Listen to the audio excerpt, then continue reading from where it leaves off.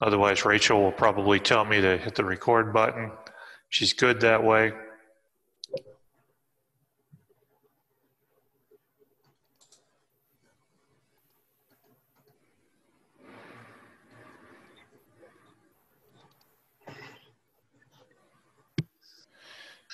So Jacob, I see in the chat I'm trying to open a part with our setup file and the option to use a setup file isn't there. Is there anything I can do to fix it? Okay, so generally what that means is your setup options aren't set properly. You know, those pathways. So let me share my screen. Here's what I'm thinking.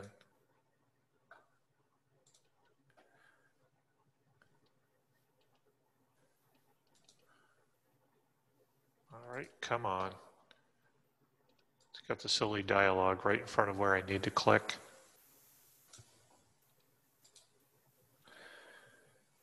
Okay, so what I would do is I would look under System Options, File Locations, Document Templates, and make sure that you still have SW templates properly mapped to the right place. That would be the first way that that could get screwed up.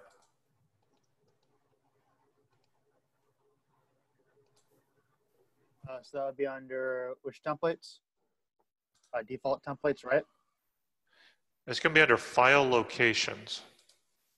File locations. Document Templates. Yep. And then make sure that you've got a pathway going to your templates folder. All right, that's what it was. So I just click add and add it. You got it. All right, thank you. It says no items to match your search. No items to match your search. Okay, so here's how I would do it. I'm going to try and I'm going to click on add. And then I told you guys to create SolidWorks templates.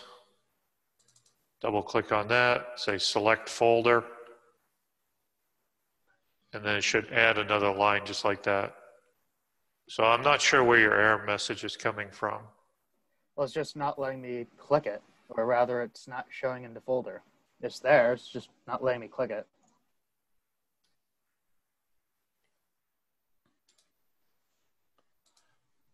So for example, if I go to create a new part, I see my SolidWorks templates, and there's my cool part template. Can you get that far? No. Okay, then the next thing I would ask is, in the lower left, does it say novice or advanced on this button? Also says for the new SolidWorks document templates, MBD and tutorial at the top. Okay, show me your screen, because that's just not ringing any bells. Yeah.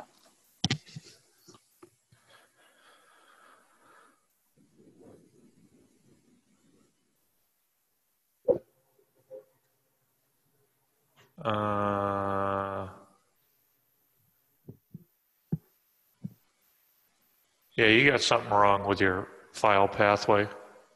Yeah, that might have been what happened this morning as well.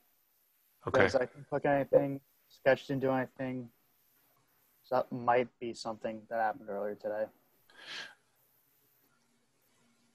So you've got my cool part template open. Yes. So you really don't want that open. Go ahead and hit cancel. Go to the little gear icon. File location. Locations. Yeah, nothing. Oh, it doesn't have to be anything. You're just making a pathway to the folder. You're not making a pathway to an object. And the other thing is you don't want to have backups going to your templates file or your templates folder. So I would get rid of that bottom line, delete that, hit add. SolidWorks template, say select folder, okay, and just say okay. Do you want to make the changes? Yes. Okay. So now close down that part you're in. Use the little X in the upper right. That also works. Okay, however you want to get there. Doesn't matter. And There you I'll go. try opening it. Yeah, now do a new. There we go. There we go. Thank you. Much better. Yep. Okay, I'm going to take the screen back and away we go.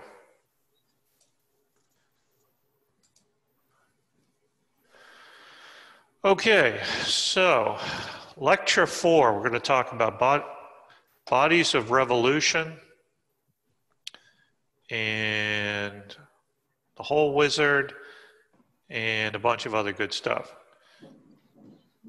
So let's see. This is going to be our topic of the day.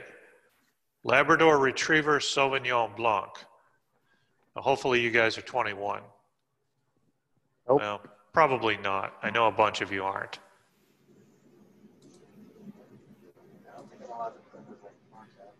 All right, so here we go, lesson 4, bodies of revolution. Now, the reason that I show that wine bottle is that is the classic body of revolution. So when you have an object that is axisymmetric, meaning the same all the way around, or even a feature, we can think about doing a revolution.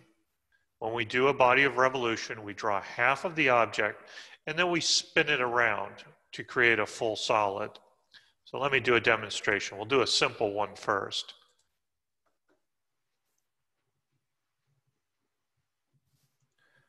Probably the simplest one I could do is probably a simple donut.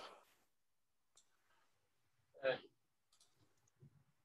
So I'm pulling out like this application for a student loan because I still have like 15,000 something a semester left over. So I'm taking out. Somebody's coming through. You need to mute your audio.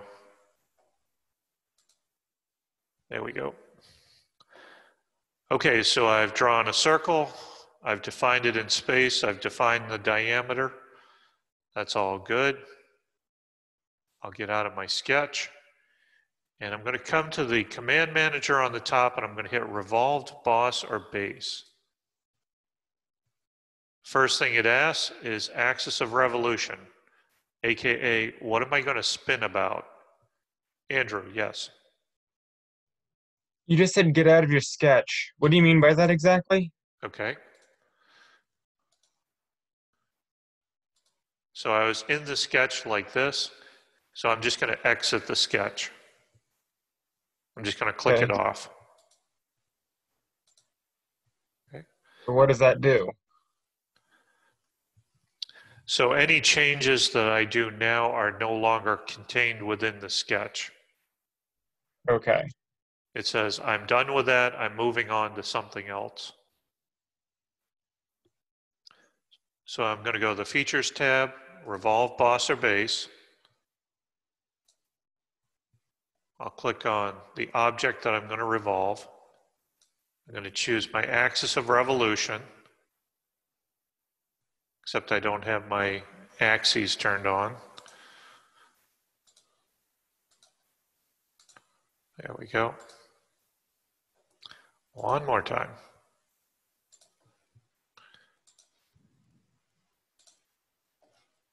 There we go. So we're getting a preview of what the computer is going to do. It's going to revolve about axis 5, and it's going to create a donut. We don't have to do a complete 360 if we don't want to.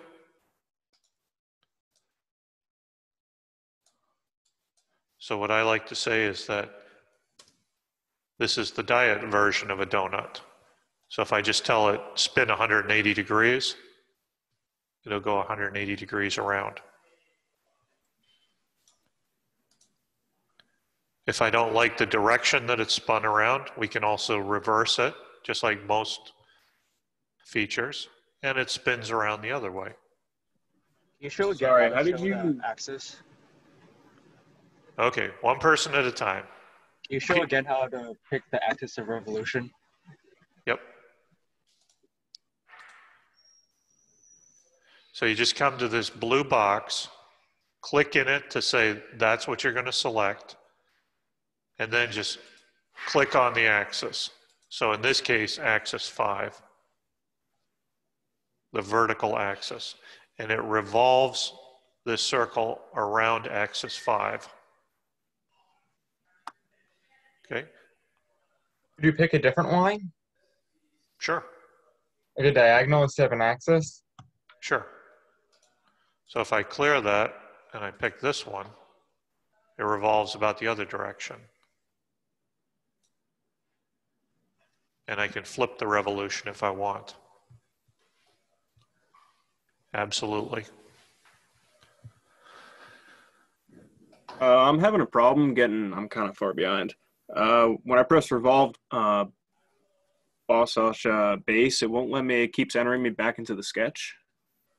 Okay, you should not.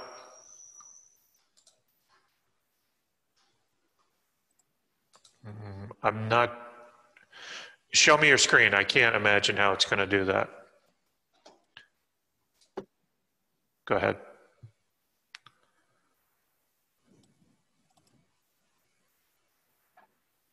Hold on, it's getting weird. Can you see the screen or no? Yep, we're good. All right, so then I'm exit it out. Do that. Try to pick a plane. No, not a plane. You want to pick the sketch. Oh, you had a second sketch going. That's what your problem was. So get out of that revolved. Use the red X. Okay, that looks good. Go down and click on sketch 1. Okay, now go over and hit revolve boss base at the top.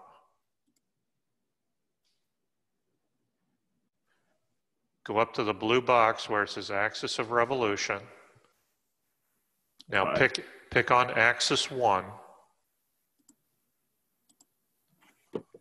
Click in the blue box and pick axis 1. This blue box here, Yep. not letting me. Okay, then just pick axis 1.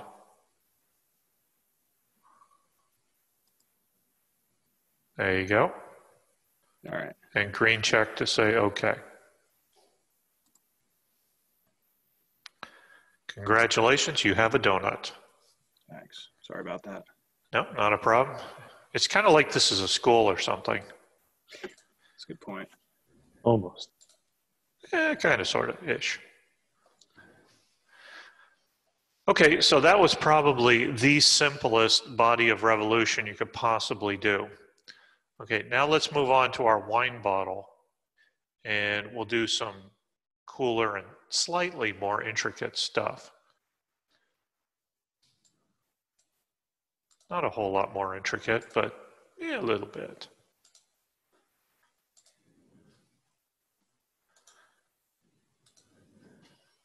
Okay, so I'm going to create a sketch on my front plane that I'm then going to revolve.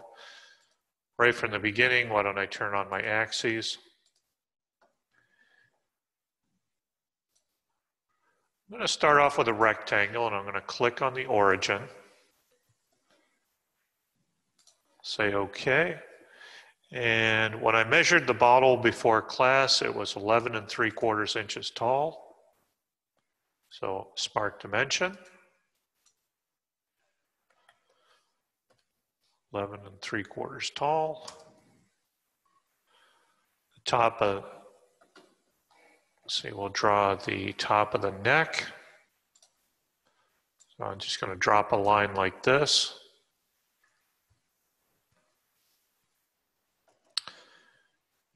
And I think I will trim that off as well.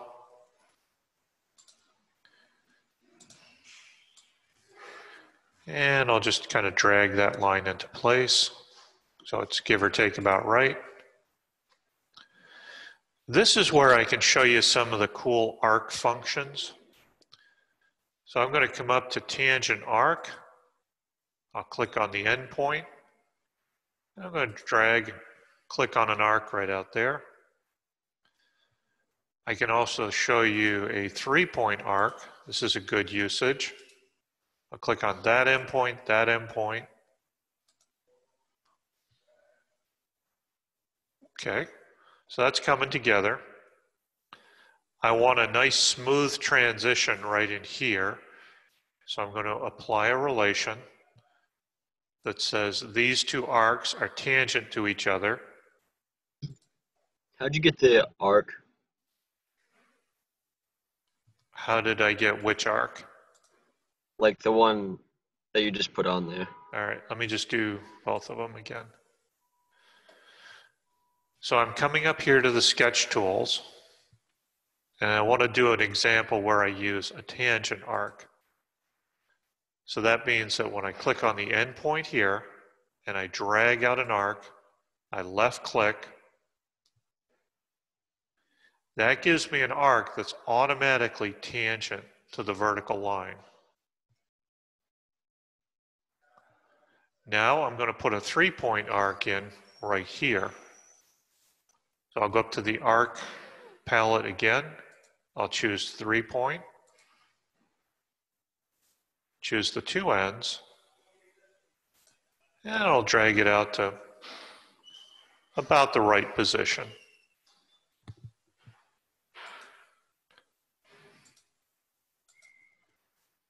Now I'm going to add a relation between my two arcs. So I set them tangent. Tangent means it's got the same slope coming off the end of this line as it does going into this line. I'm also going to add a relation from this arc to the vertical line. I'll make that tangent. So that I have a smooth transition right up in here.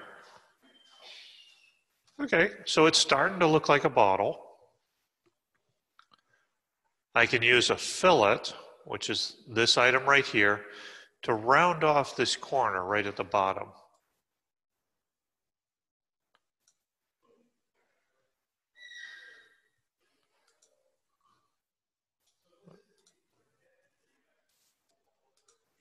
There we go. And let's make that a 1/4 inch fillet radius. There we go. Okay, so my geometry is looking pretty good. I need to get a few more dimensions on this thing.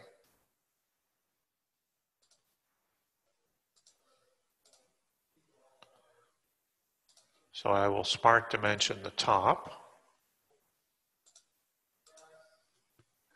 That was 0.58. The bottom diameter was 1.5875.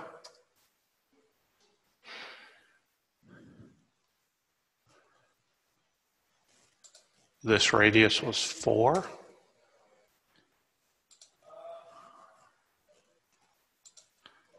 And this radius was 2.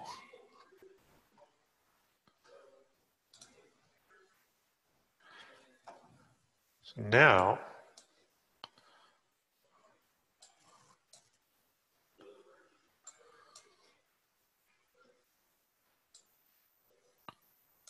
let's see, I'm still underdefined.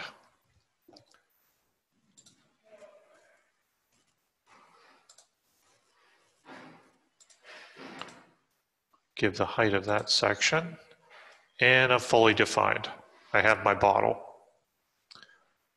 Okay, so I'm done sketching. I'm going to exit my sketch.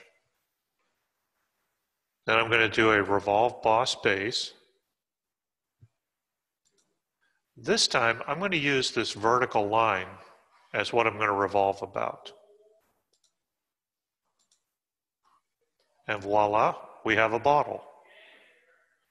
Eventually, over the course of the course, I'm going to show you guys even how to put the dog label on it, but not for today. So we've got our bottle, but this bottle isn't much fun. This is solid glass. So there's no room for wine in it. I hate when that happens. What we can do is we can use the shell command to hollow it out, and then we can put our wine in. What I'm going to do is I'm going to click on the face that I want to pierce. So where's the hollowness entry point? That's going to be up here in the neck of the bottle. And I'm going to set the thickness to 0.08 inches. I'll say OK. And now I can look down inside and I can actually see that I have a hollow bottle. So I can put my wine in it and life is good. Okay, there's another way I could have done this. So let me get rid of the shell command. Oops. Go back to having a solid bottle. I'll go into my sketch 1. There. The other way I could have done it, if I didn't have just all uniform thicknesses, I could do offset curves. So let's see how that would have worked. I'm going to click on offset entities, click on one curve, and the offset command goes right around the sketch and it offsets everything by a given amount. In this case, 0.1 inches. Well, I don't really like that. I want it on the inside.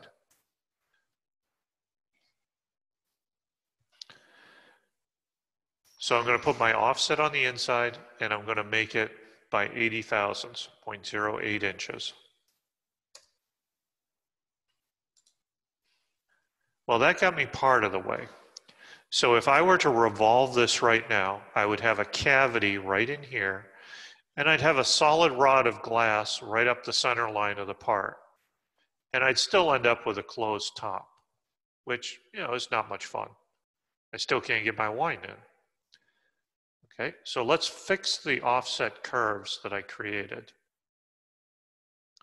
First thing I'm going to do, I'm going to get rid of the top one. I'm going to extend that line. I'll do a trim, get rid of the top. I'm going to get rid of this line.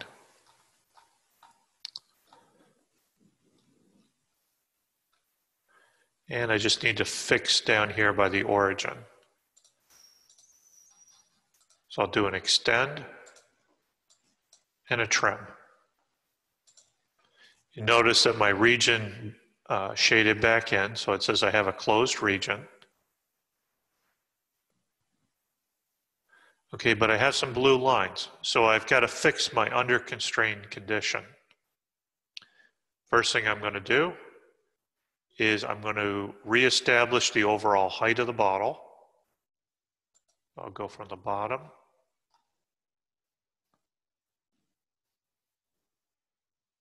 to the top.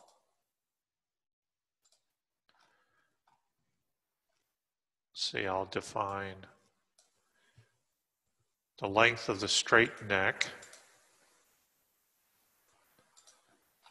All right. Wow, I got lucky. I kind of bungled that one in the other section, but now I'm back to fully defined. So if I wanted to make, say, the bottom a little thicker, that would be very easy right now. There are ways you can do that with shelling, but I find this to be far more straightforward. I'll say OK. We'll get out of the sketch. And since I already have the revolve feature, it re-revolves it, and I have my hollow bottle again. Okay, that's pretty cool. I'll hit F and center the part. But I want to be even cooler than this. Now I want to make it glass, I want to be able to see through it, and I want to have the proper color. So what I'm going to do is come right over here to the part manager, and I'm going to click on material to select it, and then right click.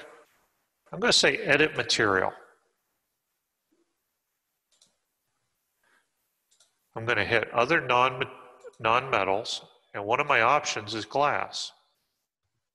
What this is going to do is apply all the physical properties of glass to my solid model. So then I'll be able to do things like do a weight analysis, do a volume analysis. I could do finite element stress analysis on it, and do all kinds of good stuff. So let's apply glass as a material. So I hit apply and close. And you can see already it's become translucent. And if I want to, I'll click on the solid body. I'll hit the drop down under appearances, and I'm going to apply a condition to all of part 3. So that means the whole body and anything I make after that. I think I'll come down here to a custom color. That's not bad. I'll choose green to match the cool green color of my wine bottle. And there we go. And lastly, we'll clean it up by doing a hide and show. We'll turn off the axes and hide the planes. And there, friends and neighbors, is my wine bottle. Okay, any questions on that? Maybe for later on, but what if you wanted a different kind of curve instead of a plain circle? So what are you thinking, like a whiskey flask kind of thing? Like a parabola shape or some other algebraic type of curve. You can certainly do it, no question. I would have to set that one up. That's something you would probably do with splines. So you can actually read in, let's see, insert curve. So you could do a curve through XYZ points. You could go into Excel and make up a complete perfect parabola with like 1,000 points. And you could do things like solar collector surfaces, and you do all that kind of craziness using that command. So yeah, absolutely doable. Then you would bring in the XYZ, create a spline through the points, and extrude it, and you'd have it, or revolve it. Absolutely doable. Okay. Where's the shell feature again?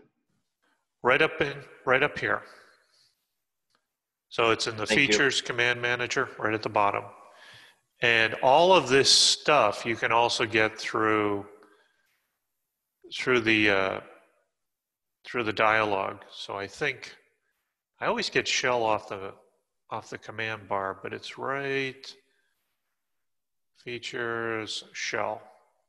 So you can get it through the menu system if you want. Can you re-go over necking the bottle? Like when you did the neck.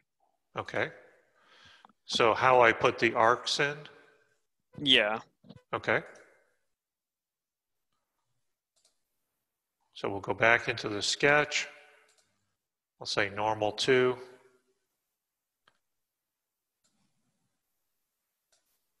So you get rid of that stuff. And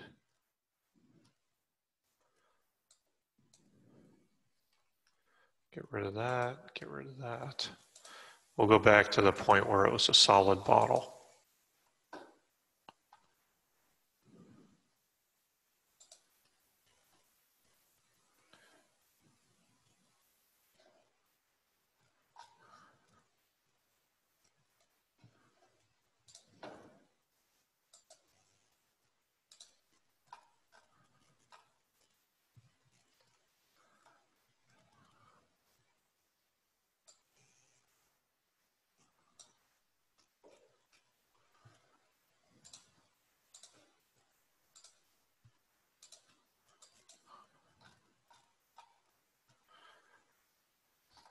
Okay, so I have everything I need right now to make a closed region except for the 2 arcs. I'll get out of my trim command. And the point of the arcs was I wanted to demonstrate the different ways that you can make arcs. So if you hit the drop down, you have a center point arc, which goes like this. Draw the center point and then wrap around to create the arc. So that's one possible option. The next option is this tangent arc. So you click on the end of a line and it starts a tangent curve, which you can just drag out. The last one is a 3-point arc.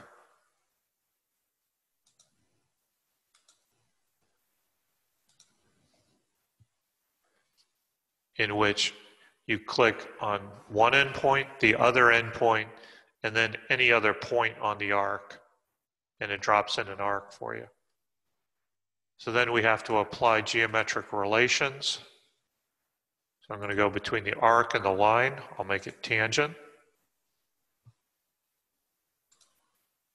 And then I'm going to go between the 2 arcs.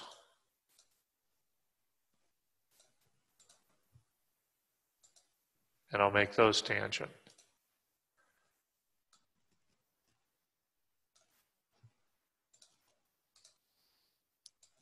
Get rid of that. That was just a demonstration, so we don't really need it. Okay, and that's how I made the arcs. And as soon as I get out of this, I do need to have a fully defined sketch, but it will revolve without it. Oh. Let's fix that. So it didn't have an axis of revolution because I had deleted it. And there we go. It all updates again. And this time, it is glass, it is green, but it's solid on the top. Okay? Any other questions, folks, before we move on? So I remember where the shell button is. Can you show me where the other button was, the other method of doing it? Not how to do it, just where the button was again. Okay, so shell is right here.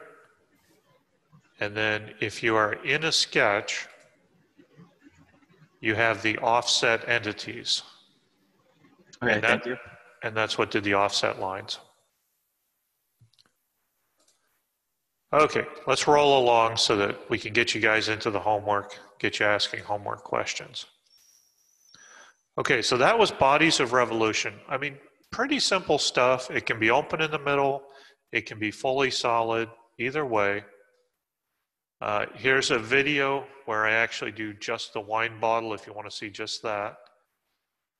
Okay, so let's do some of the pre-programmed, or what I call canned features. And by far the most important one in my mind is the hole wizard. Just because you use it so much and there's so much information in it, it saves you a ton of time looking through the machinery's handbook and finding tap drill sizes and all that kind of stuff. So I'm going to just draw a piece of metal so I have something to play with. 6 inches by, let's do 12. Of course, I always have to locate it in space.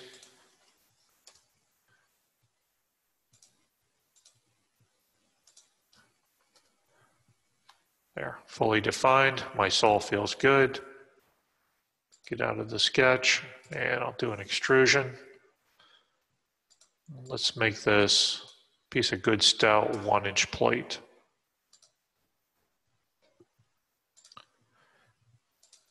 And we'll get rid of the planes. There. Nice.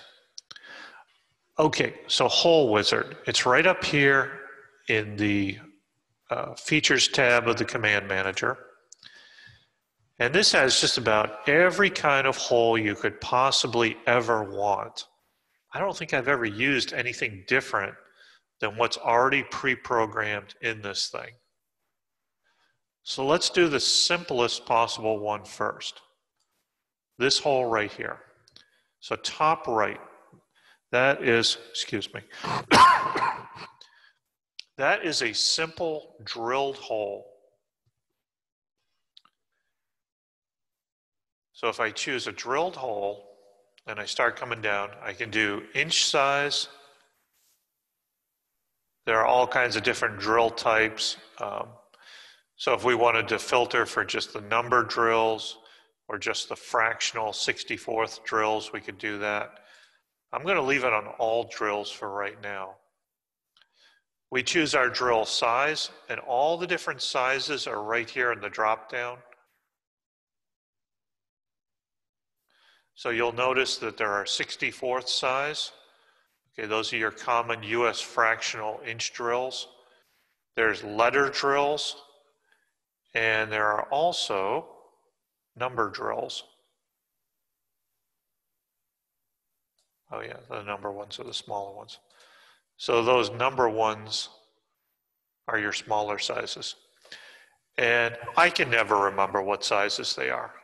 So if you want a decimal interpretation of the drill, just click on Show Decimal Values. Now when you hit the drop down, it tells you what the size is.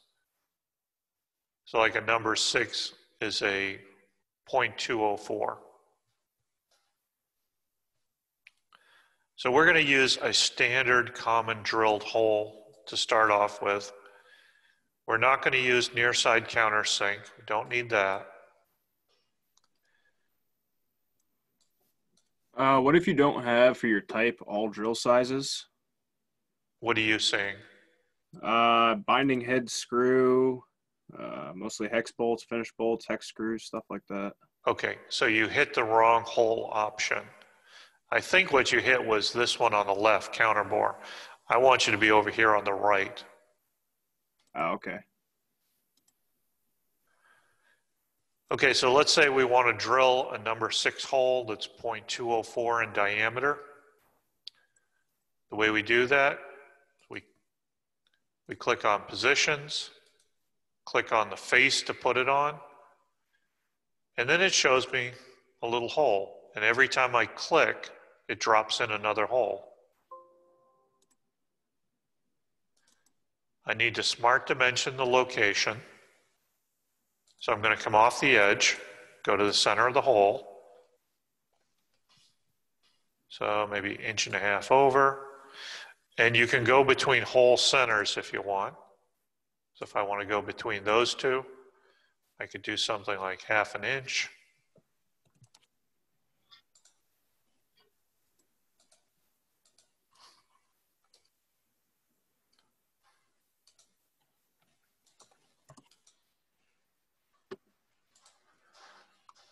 Okay, so this is just a simple sketch that the system automatically makes for you. Notice down here, you still have to be fully defined, which I am. So I've got these holes fully located. I'll say OK. Green check to finish. And over here in my part manager, I get this nice call out. It says number 6, 204 diameter hole, item 1. And when I go to look for that in my model, if I click on it, it automatically highlights.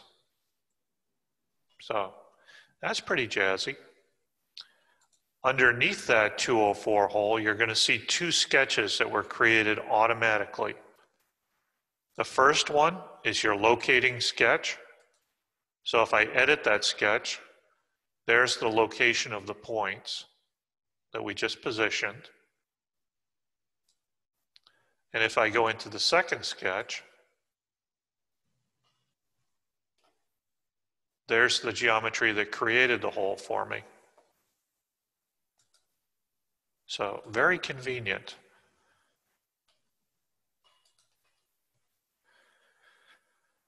How do you actually like? Oh, never mind. Okay, so here's where I want to show you guys a no-no, because I keep seeing it every year in class, and I have no idea where it's coming from. But here's what I don't want you to do. Yeah, Alex, go ahead. I can ask it after you're done explaining. This is a quick question. No question? You're good to go? No, you can finish what you're saying first, and then I'll ask it. I don't want to interrupt you. Well, I'm about to go off on a tangent, so go ahead and ask. All right. So with the whole wizard, is there a way to get the? Or do they always go all the way through, or can you have like different? Nope. You have all kinds of options. So in that case, my end condition was through all. I could also do blind. Blind just means to a depth. So if I told it go to 0.5 inches, I have either 0.5 to the fully formed hole or to the tip of the drill bit, either way. So let's see what that looks like.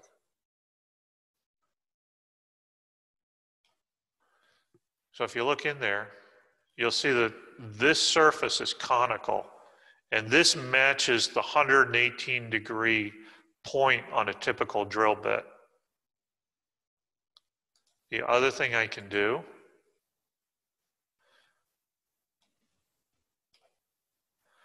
so sometimes people want flat bottom holes. If I do custom sizing, I could do a custom diameter, and if I put in 180 degrees, I can make a flat bottomed hole.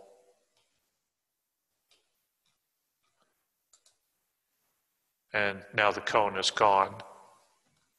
So yes, you can set the bottom angle. You can say whether it's through or blind. You can do all kinds of crazy stuff.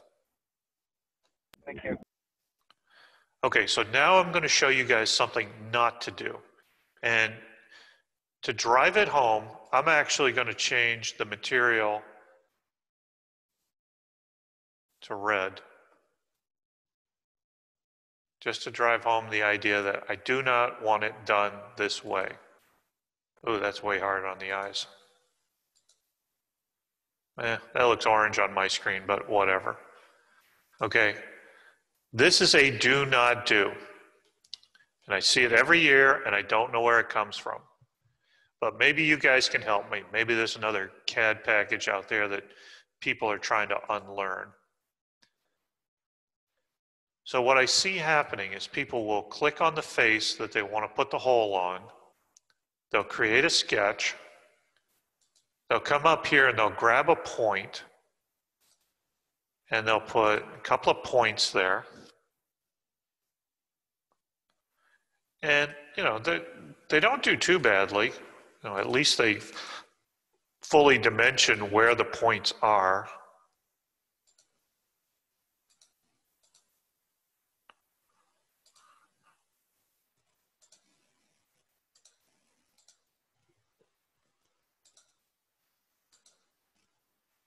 Oops.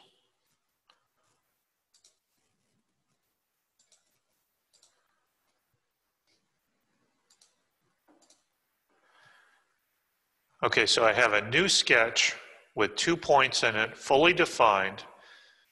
But then what the students will do, which I can't figure out, is they'll click on the face, they'll do the whole wizard, and then, let's see, we'll use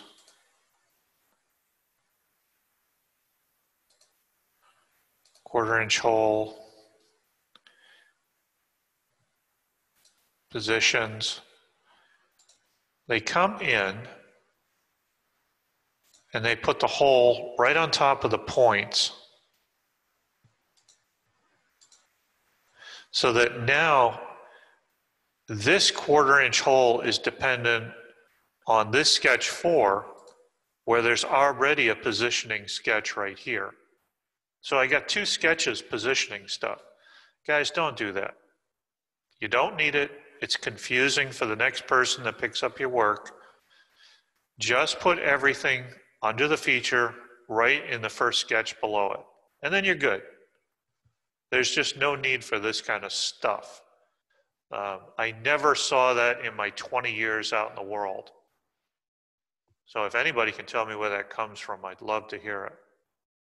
Would you mind repeating that? You said Yes. you only drew one sketch to define its location. So where does the second sketch come from? Okay, so all the dimensions are in sketch 4, but sketch 5 is what actually does the positioning. So we've got the positioning information spread between 2 different places. That's what I'm not liking. I want it all in one place. That's often how you do it in Autodesk. You usually define the points before you make the holes. That is good to know. Okay. So please do not do that. Yes. Durav, you had a statement, thought? Oh yeah, they high schoolers use AutoCAD and Autodesk Inventor because it's free for the high school. So that's where it's taught. Okay. Yeah, we use Autodesk Inventor, and you define the point before you define the hole. Oh, okay. Good to know. Thank you. I appreciate that. And, I like Autodesk Fusion 360. I do all my CNC toolpath stuff with that. SolidWorks just got into the CNC end of things, and they're still, in my opinion, trying to get the bugs worked out. I find Fusion to be way nicer on toolpaths. Okay, so anyway, just create the feature first, then define the location of the holes inside the feature. And do not do this. So I'm going to get rid of that, get rid of that, and we will change this back to green. So let's do a couple of threaded holes. Those are probably the next most common holes. So I'm going to do the hole wizard. I'm going to come to this one right here. It says straight tap. Okay, a tap is a cutting tool that removes metal to create a thread.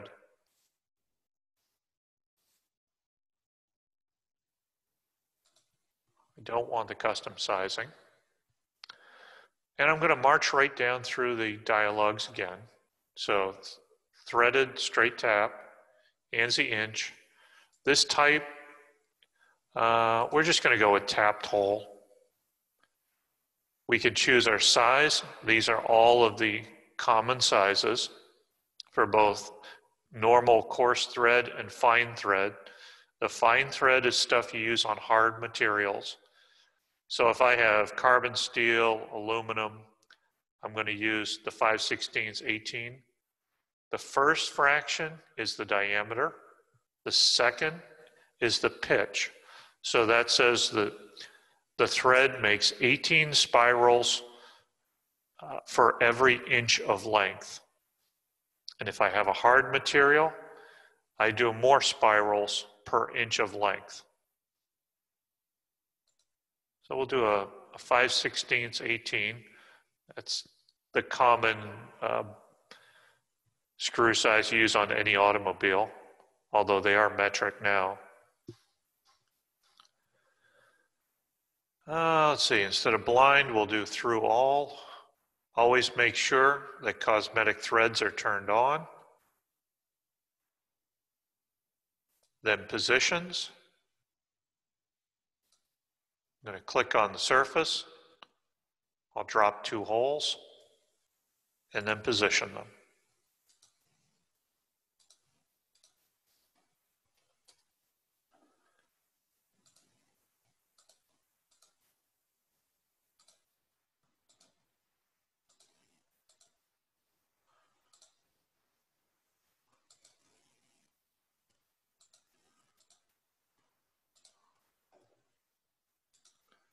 Again, fully defined sketch. I'm going to say OK. And now when I zoom in, I see the dotted line, which is the major diameter of the thread, You know, this is the depth that the thread is cut into the hole. See it on both sides. And I see this little decal in here, which actually represents the thread. This is what I want to see, folks.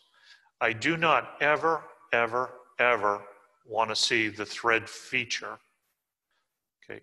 In fact, I even put out a little video on the videos tab of the website of 5 easy ways to fail MEE 120. Okay, and the thread feature is right up there at the top. Every year on the first exam, someone thinks that thread features are great, they put them in, and I will slam them for like 15 points per occurrence. The reason is the thread feature makes it very hard to CNC program. There are not a lot of faces that you can click on when you program to get the right diameter. It's very hard to do a finite element analysis when you have actual threads in there. And the threads are not properly formed, and even SolidWorks tells you it. Plus, if that's not bad enough, those helical faces take up a huge amount of graphical computation and RAM. So if you put a whole bunch of spirals in there, your computer's just going to go to its knees. It's going to be awful, become totally unresponsive. So if you've got something like the F-22 Raptor engine, which has bolt joints with about, I think we had like 120 bolts in every joint, and there's probably a dozen joints. You know, if you've got 1,000 bolts in your layout, you are just in trouble. Okay, so do not use the thread feature. Do these nice cosmetic threads. Okay. Diatribe over on that one. Is the 5/16 the inside or outside diameter there? It should be the outside, which is going to be this dotted circle. And if you want to check, you can actually look at it. You go under evaluate and then measure. And I should be able to click that. Come on.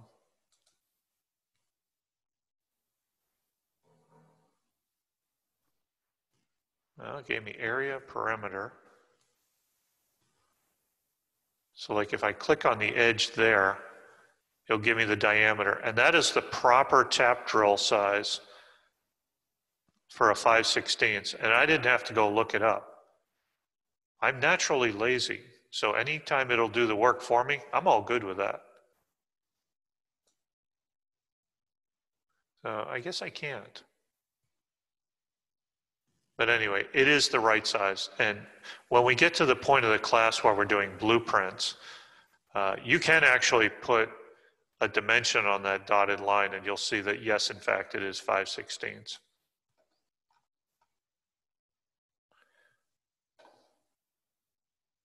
Okay.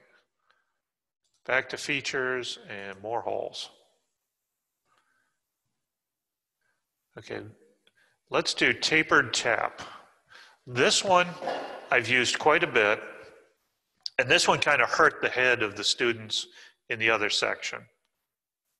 I'm going to click on that. This is something that you use for piping.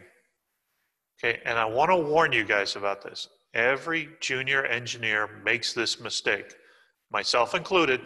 I did. I screwed up a project doing this. Okay, when it comes to piping, piping goes by trade names. So when somebody says they've got 1-inch pipe, they have a metal pipe, but no dimension on that thing is 1 inch anywhere. Not inside, not outside. So let me actually show you one and show you how bad this is. I don't know where it came from, but it's a thing. Okay, so we'll do inch tapered pipe tap. Let's do, yeah, we'll do a 1-inch through all. You can set the depth of the thread. Make sure cosmetic thread is turned on.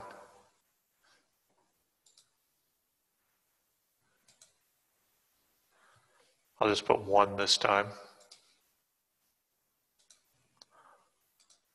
We'll locate the feature.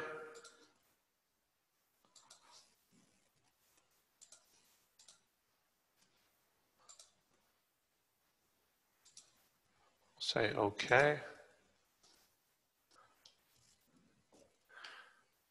So the interesting thing about pipe threads is that they are tapered. So they're narrower at the bottom than they are at the top. That's so that when you screw the pipe in, it goes into this conical shape and it gets tighter and tighter and tighter as you screw it down. And that's how you get your watertight seal or hydraulic fluid tight, whatever the case may be. And let's take a look at what the diameter of that actually is.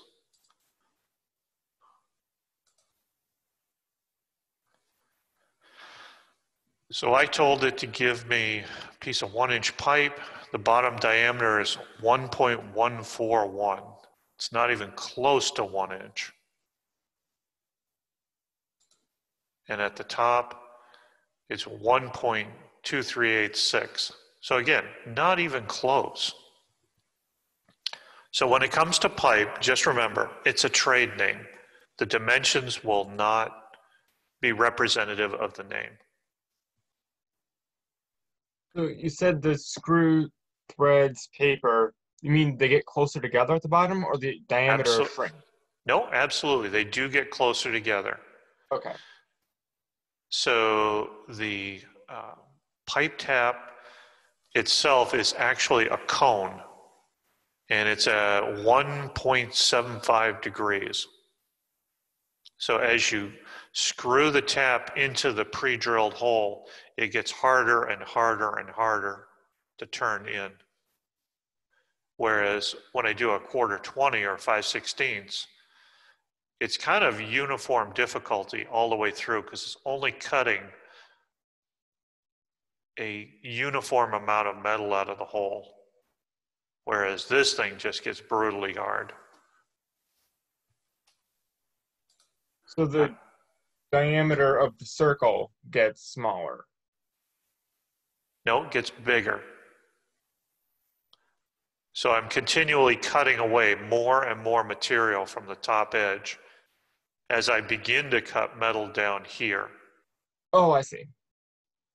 Yeah, and that's why you see that we've still got uncut material here, but we've got cut threads up here. It's because of that taper. Did you program in the specific thread dimension, or not dimensions, attributes? No, those are maintained in a national standard, so you don't want to change those. Otherwise, none of the common pipe fittings would go together. Okay. Okay, let's see what else we've got. More hole wizard. So over here, the rest of these, I really don't use that much. Counterbore is out there. This is for when you want the head of the fastener below the surface. So, you know, maybe you've got some machinery that's moving across the surface, like I did when I was working in the printing press industry. We had all kinds of moving arms and moving shafts. Sometimes we had to keep the heads of the screws down below the surface. And these are kind of nice because there are standard counterbore sizes. And all I have to do is pick which size bolt I'm going to put in it. And then it sizes the hole for me. So if I'm going to put in a 5/16 bolt that is a hex screw, by hex screw I mean just a plain Jane 6-sided bolt, and I want it to go down into the hole and be flush with the surface, this thing is going to set up everything I need. Get rid of that near side countersink. And normal fit, you can either make it loose, close, or normal. And let's position one. Click on the face, drop it on. Oops. Accidentally dropped myself out. So we'll smart dimension the point.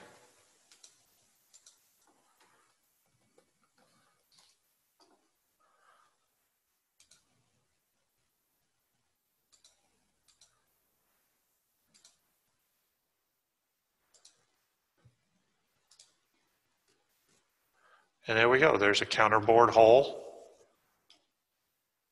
that's proper for a 5/16 hex head bolt. So if I need to put a socket in there, it's properly sized for the socket, all that stuff, and I never had to look up anything. Are those counterbore holes ever threaded? No.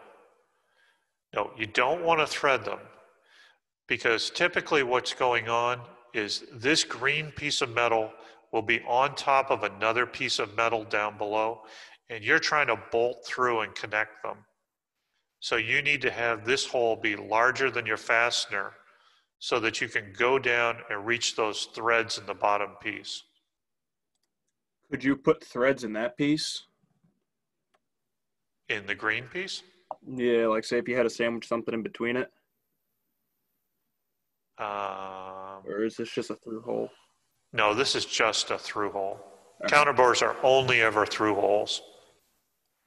If I needed to mount, say, a bracket on top here, I might do one of these kinds of threaded holes, but that's it.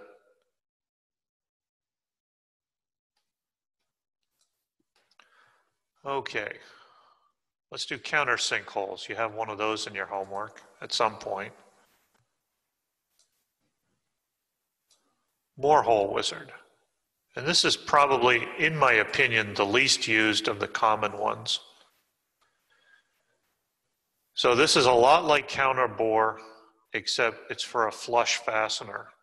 So if you've got something like an aircraft access door, something where you don't want a fastener hanging out in the wind, you don't want to create a lot of wind noise, these countersinks are really nice. So let's see, all you got to do is select the fastener size you want to drop through, normal, close, or loose fit. Again, these are not threaded either. These are through holes. We'll do a position, drop it on, locate it. Yeah, Chase, what's up? So it says like it has the options like normal, close, or loose. Like, could you explain that a little bit more for the holes? Absolutely. So what that is about is the diameter of this hole right here. You know, how jiggly your fastener can be in this hole. So let's actually measure it. So like it wouldn't affect the countersink part, just where like the bolts will be going through. You got it, exactly. Okay. So if your positioning is not real good in your machine, you might want to make this hole a little bit larger. Just gotcha. To account for things being out of position. Okay. Mr. Abadesa, will you give us the type of hole that we have to do in our homework? I think I did, but it's not real important. If you just say normal on all of the homework ones, I'm good with that. I think we're going to get to this when we do feature patterning. Okay. Because we can create arrays of these holes. So maybe you've got, I don't know, some kind of a big access door you want to hold down, and you'll put in an array of bolts. You're also going to have a homework where you have to draw a brake drum, and you're going to have to put in some holes for the wheel studs to hold the tire on. Wow. Oh yeah, I believe in keeping it real. If it's not real, I'm not going to bother. There's nothing I hate worse than CAD classes where they make you draw stupid, silly shapes that you're never going to see in the real world. That just makes me nuts. Okay, I'll save that for another day, though. That's a different lecture. So earlier today, we were talking about patterns. For sketches, yes. Yeah. How would you do an array of circles that way with Hole Wizard? Okay. Getting a little bit ahead, but that's okay. So let's click on the feature that we want to make a pattern of. And I'm going to come up here to this linear pattern. So I'm going to choose an X direction, and I'm going to use my top edge for the direction. That says the pattern's going to go in this direction. And then Y, I'm going to make it go in this direction. So let's see. We got to choose the feature that we're going to pattern. I'll choose that one. I'll choose the spacing between them. I'll choose the number in the X. I'll choose my Y direction. Come on.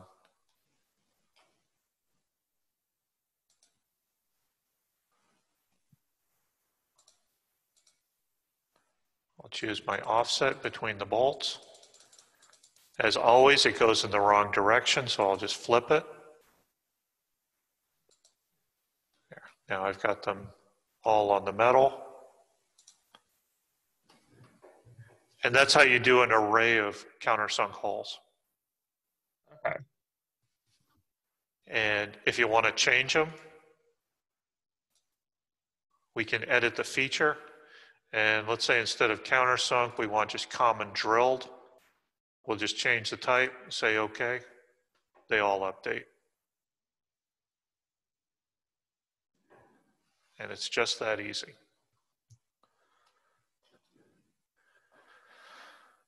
All right, so there are others in here. I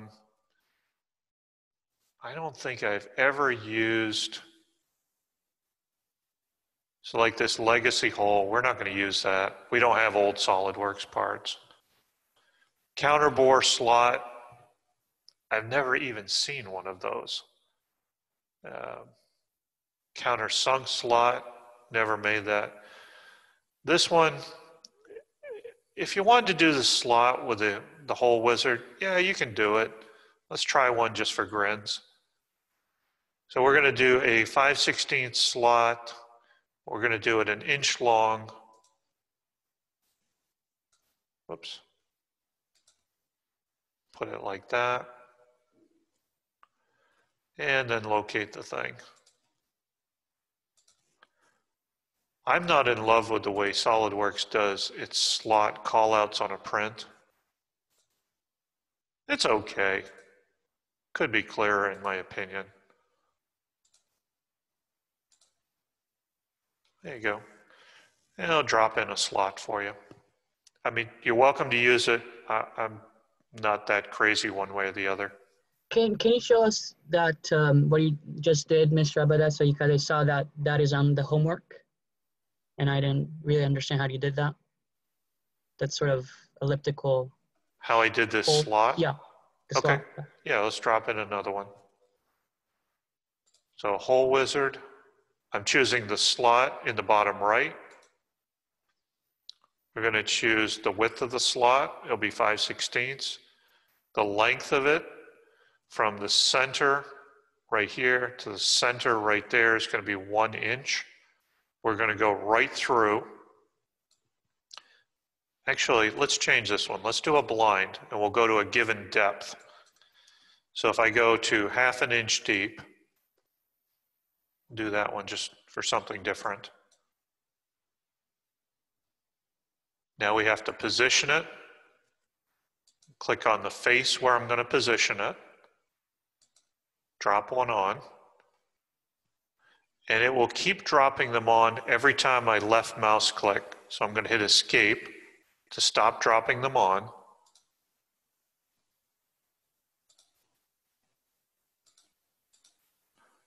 Now I have to locate it. Oops.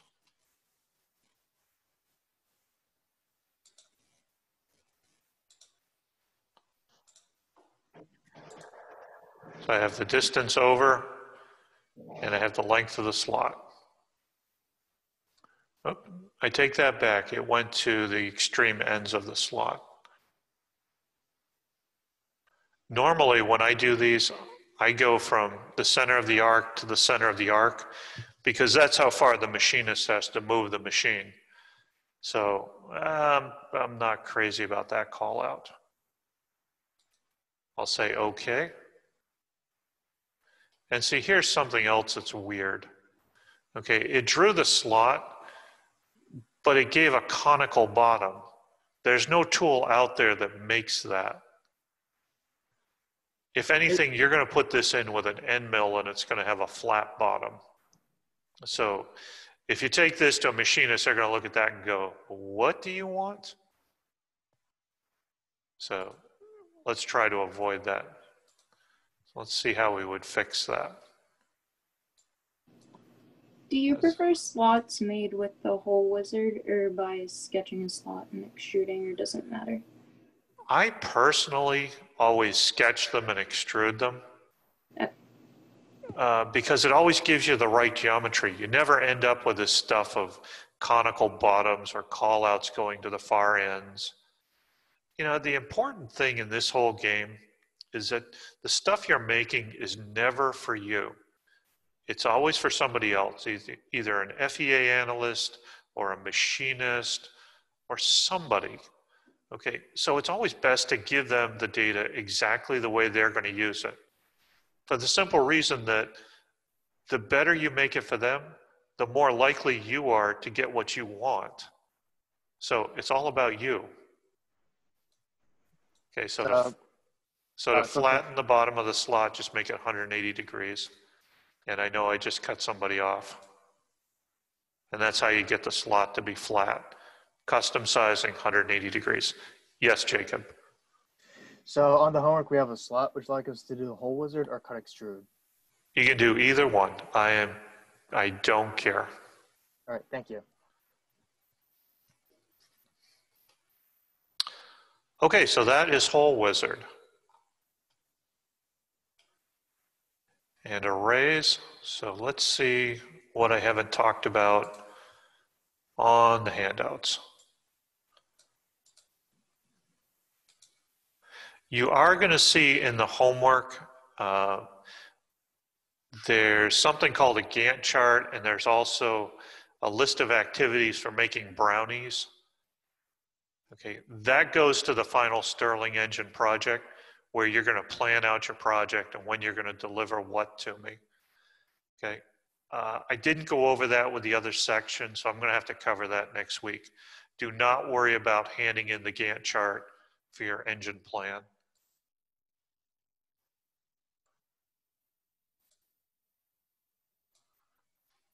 Ah, yes. Okay. So I showed you how to make threads with the hole wizard on an internal thread. Let's do an external thread, something you'd have like on a bolt, because that you apply differently.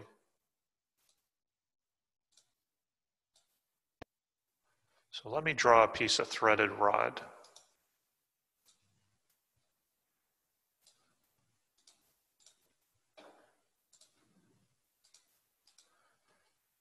So I'll do 1/2 inch in diameter.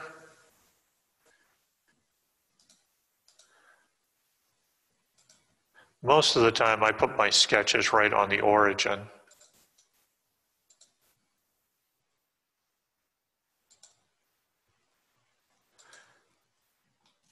And that's for CNC programming reasons.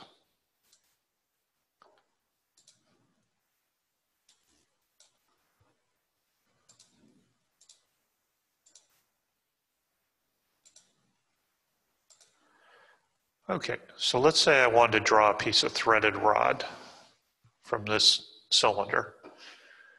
The way I do that is I click on Insert, Annotations, Cosmetic Thread. I click on the edge where the threading is going to start, and then I just have to choose my size. So I did 1/2 inch rod, and it says, oh, okay, your most reasonable choice would be 1/2-13, which is common, everyday, coarse thread, 1/2 inch rod. You can say up to next, and it'll go to the far end. You can say blind, it will go to a certain depth. So there's 1/2 inch of threading. There you go. But again, just like holes, I do not ever, ever, ever, never want to see the thread feature. All I want to see is these little decals so that you don't use up all the RAM in your machine. That's what it should look like. Earlier when you showed us how to do this, you had like the little cut off the end of it. Oh yeah. Off the end of the bolt. Yeah, I put a chamfer on it. Yeah, we're getting the chamfers. So what you're talking about with that is right up here under fillets and chamfer. So I click on the edge. And typically you make the end of a piece of threaded rod just slightly tapered so it goes in nice and easy. So I'll put a 30 thousandths angled chamfer on the end. Yeah. And most bolts actually have this.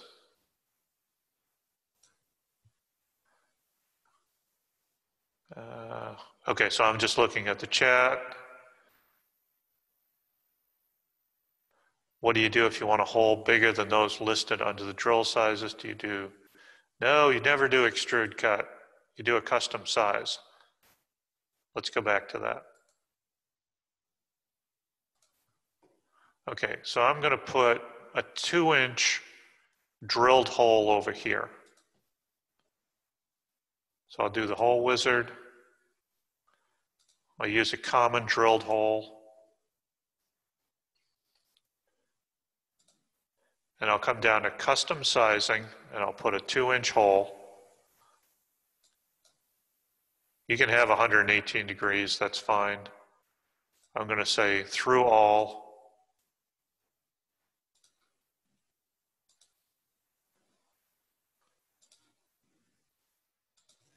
And this is actually a really good question because it brings up something I forgot.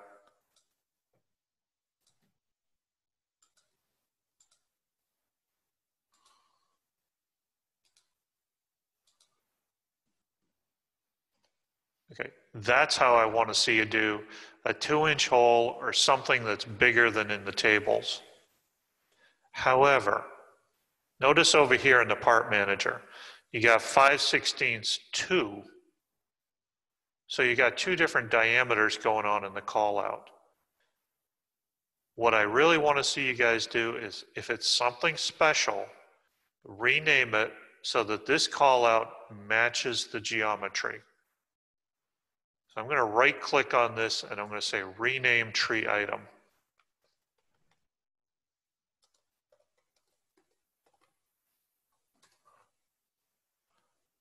.00 diameter hole.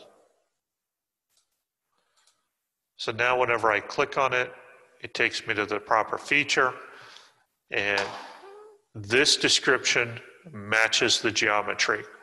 That's just a matter of professionalism. Okay. How do I feel about cut sweeps instead of threads? No, not a fan of it. For the same reason. Okay, you've got those curly helical faces that are taking up all your RAM. If you look in the thread feature, that's exactly what they're doing. Okay, and it will come back to bite you. I know, I've screwed it up. Hard, bad, hard. Things that I don't want to recall. Okay, so that's the chat. And by all means, guys, feel free to speak out. Okay, so those are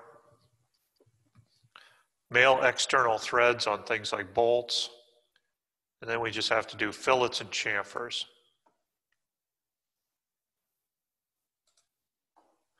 So fillets and chamfers. Let's say that you want to round off an edge.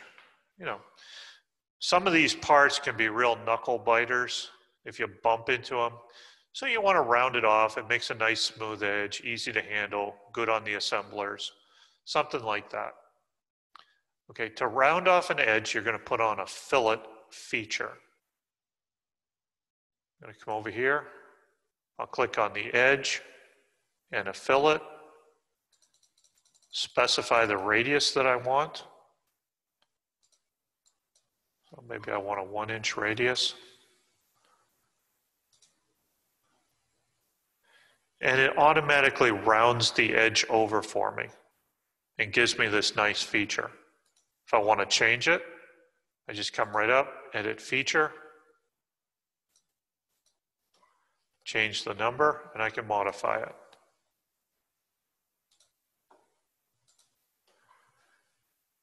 Okay, you can do multiple edges at once if you like to. So I can do a fillet and have it wrap right around if I choose to.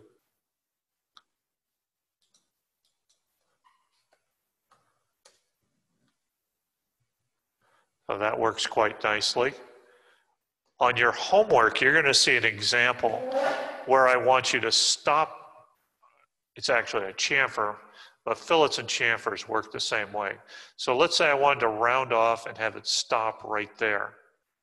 To do that, you just turn off tangent propagate, and then it will only round off the edges that you select.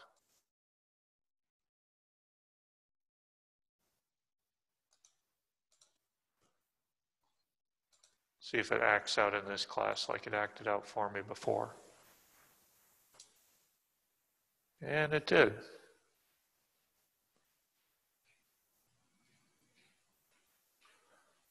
Why does that happen? I have no earthly idea. Okay, perfect. This has worked every year like a champ. I don't know. And that really makes me unhappy.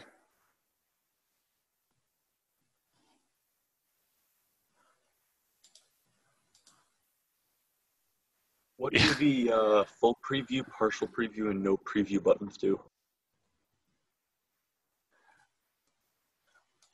Okay, remember when it showed me the yellow little curvies? Let's see if I can do that for you. Okay, so that's previewing what it's about to create. And if I do no preview, that's what I get. I always leave the full preview on. I kind of like it.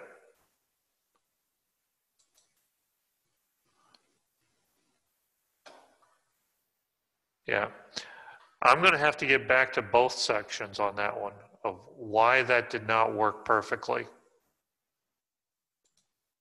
It's like when you go all the way around, works like downtown. And I hit OK and it's all good. You can even fillet entire surfaces if you want to. So if you really wanted to create a raging disaster, if I click on this, I should be able to fillet the whole face, and it does something like that. So bring that to a machinist and see what they say to you. I'm sure they would love seeing that print. You can make it, but it will be very costly and labor intensive. Okay, so that's fillets. Notice there's no sketching involved. You don't have to draw any arcs, anything like that.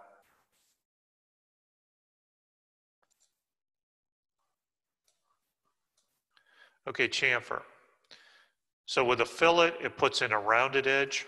With a chamfer, it just puts in an angled edge. So I'm going to select the size. Typically, we do 45 degrees. You can see it puts a nice little angle in there. And a lot of times, it's the same deal. You want to make it more user-friendly, a little softer so you're not cutting your knuckles up on the part. And fillets and chamfers can be used for both adding and subtracting material. So for example, I will put a sketch on this face. I will do something awful, and I'll put a circle on without fully defining it.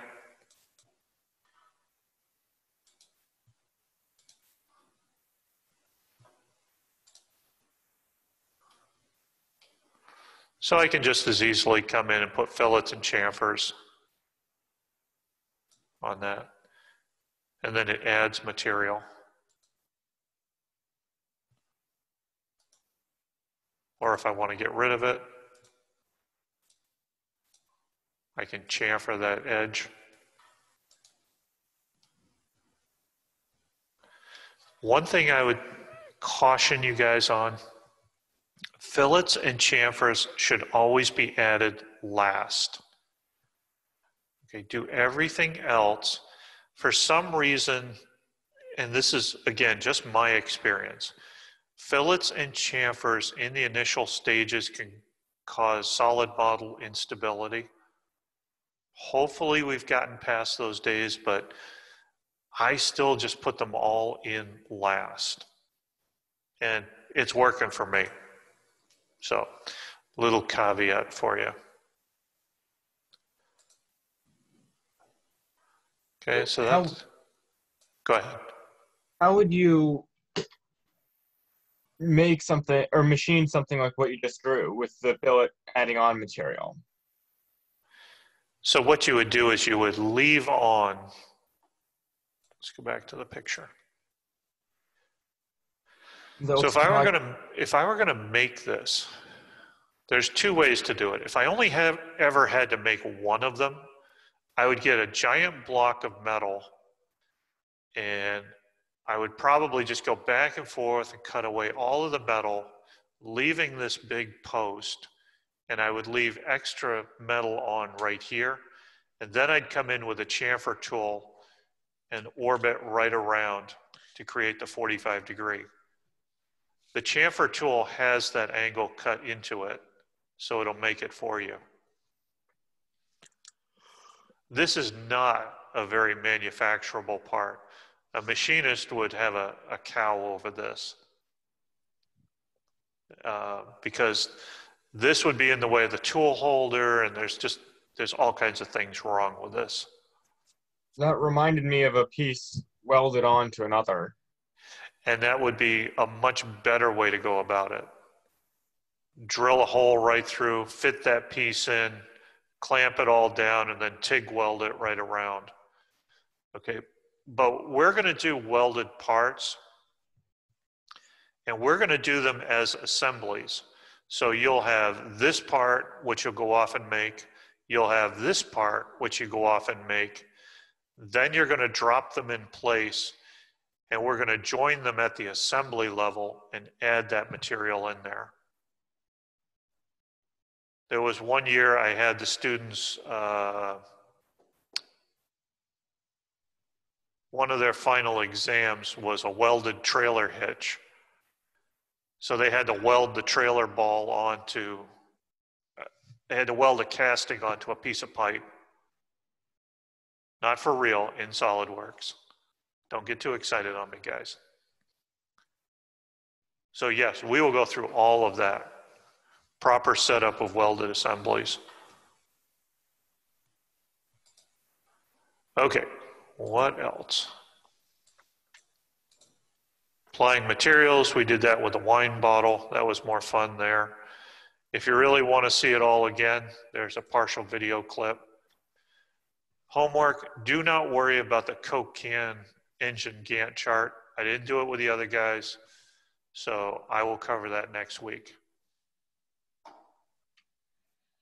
Let's go look at the homework. Mr. Abadesa, you will have office hours tomorrow at 3, right? Absolutely.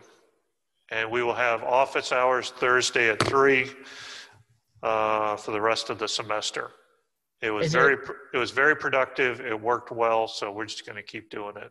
Yeah. And is it like from 3 to 4, or is it 3 to 5, or is it pretty much free? Free range? Well, if my wife's dinner is not on the table, she gets mad at me.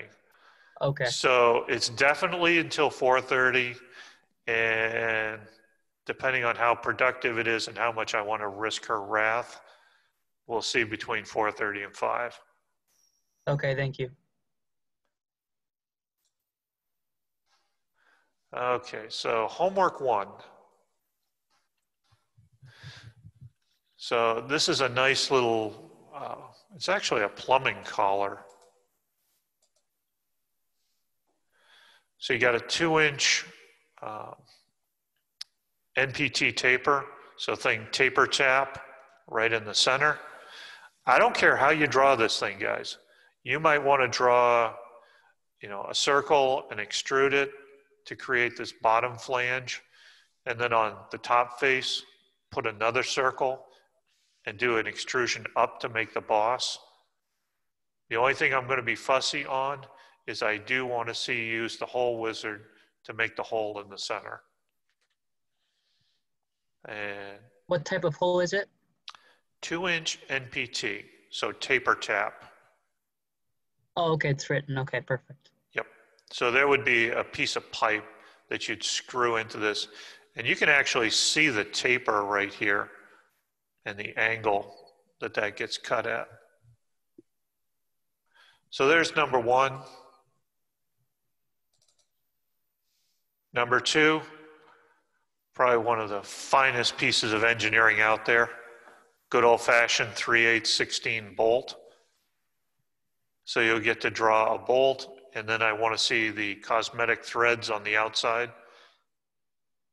and the little chamfer down at the bottom that I demonstrated. Do you have to use those in assemblies when we get to that point? Or those use the bolts? Like on SolidWorks, are those pre-made for you? There is a pre-made option, and they suck. They are terrible. The way I'm going to show you works much, much better, especially at the large assembly level. Yes, there are all kinds of toolboxes and add-ons that go with SolidWorks. And every time I try one, I absolutely hate it.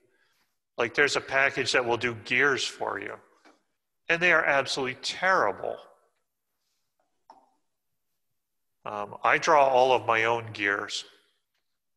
I have a little piece of software that generates a proper volute, proper faces, proper everything, and it works so much better. Okay, and then this is part number 3. This was just a little plastic bearing that I had laying around Crosby. So you'll draw this. You can see that partial chamfer that I was talking about right here. That's on both sides. Will we be able to do that? That didn't work for you. Yeah, a student did it in the other section, and it worked perfectly. There was no problem. Okay.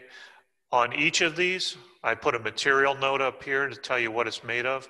If you don't know what Delrin 2700 is, it's kind of like Teflon. It's a plastic. So look under the plastics in the material option, you'll find this. On the other one, this one, AISI 304, that's 304 grade stainless steel. So it should be in the steels. And then this one, AISI 304, again, stainless steel. Okay, my recommendation to you guys, I would start with part 3 right now, and we'll use up what little time we have left till 5 o'clock. And you guys can just start working on it, ask questions, and try to keep you from getting hung up as much as possible. Okay? Begin, have at it. Let's be productive. Can you, Go sorry. Go ahead. I was going to ask if you could quickly go over where you found the tool to put external threads on. Okay. On like the bolt. I had the same question. Oh, you guys are working together. I see how you are. Okay, so to put the threads on, you're going to go Insert, Annotations, Cosmetic Thread. All right, thank you. And then you just click on the edge and tell it either full length, or if you want to do it blind, you tell it how far up the shaft you want to go. If you ever want to change it, right in here, this becomes an absorbed feature of this boss. So if I want to change the cosmetic thread, I don't know, maybe I want to go from coarse thread to fine thread.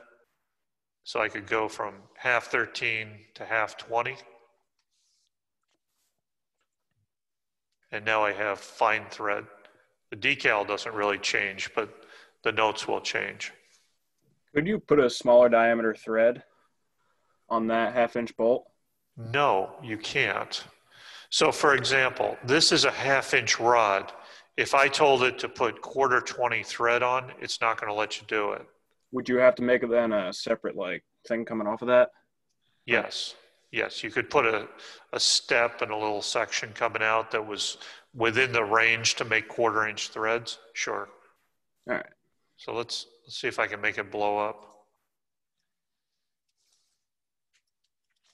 Okay. See what it did? There's the bottom of the thread way inside there. So I'm a little upset that it even allowed you to do it, because that makes no sense at all. But last year it blew up when I tried to do that. It actually threw an error message and said, you know, can't do it. And I don't even think it lets you select it. So when I hit the drop down, in this list should really only be half 20 and half 13, because that's what you can put on a 1/2-inch shaft.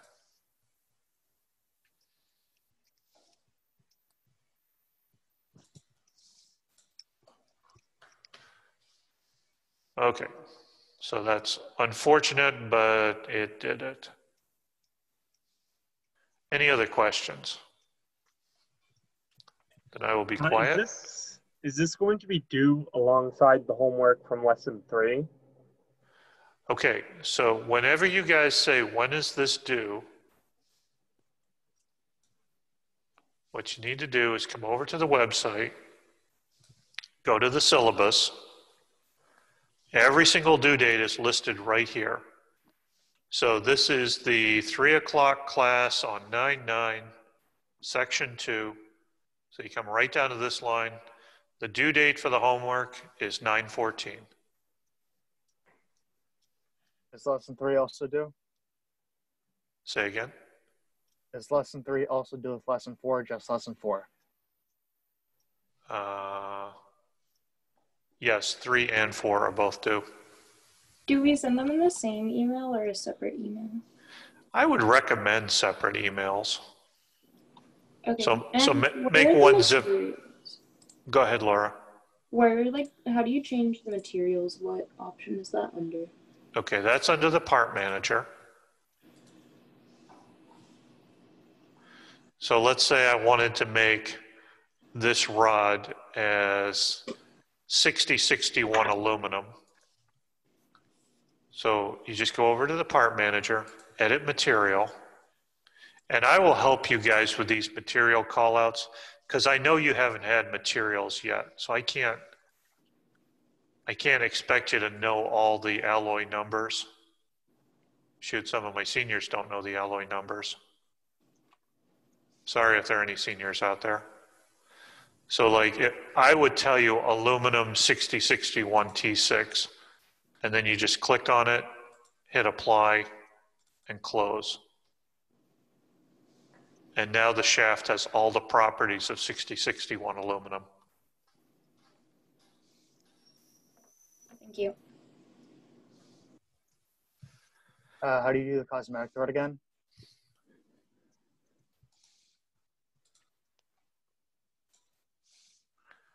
Okay, so I got my aluminum 1/2-inch shaft. Insert, annotation, cosmetic thread. You choose the starting edge.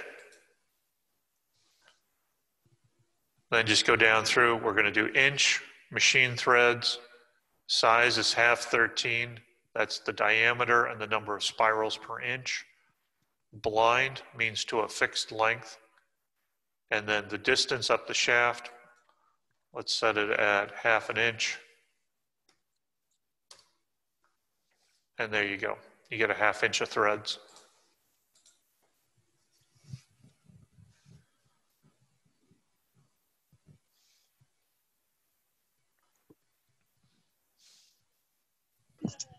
go over submitting? 'Cause I don't think I submitted it right because you said you wanted it in zip file. Yes, that for these first few assignments, it's not super critical. Okay, when it is going to become critical is when we get into assemblies and assembly packages, and you've got to send me back, you know, a dozen files, especially when we do the V8 engine. That one you're sending a bunch of stuff. So just for now, yeah, zip up the 3 files, put them in one zip file, and send it with a lesson number. That's the cleanest way to do it. Yeah, I'm not too sure how to do that. Okay, so go to the videos tab on the website and click on making a zip file, and I actually demonstrate it. Okay, thank you.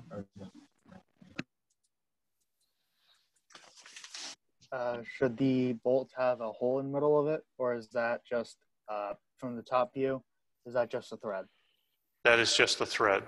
All right, thank you. That's the bottom of the, or the innermost diameter of the thread. Yeah, I'm never going to make you draw anything really, really crazy. So if you think the bolt has a hole in it, yeah, no. Mr. Abadassa, Sir. I had a question on the gear from like this morning's lecture. Yeah, go for it. So when I tried to make the gear slots, actually, those 4 little cutouts. Yep.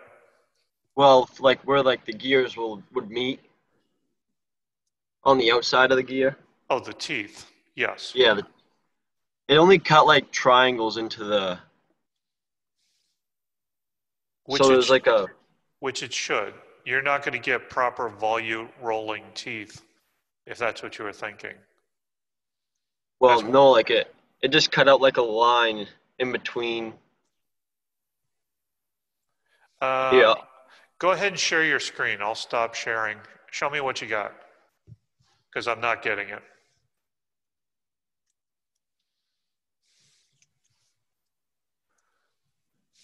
Okay. So that's kind of.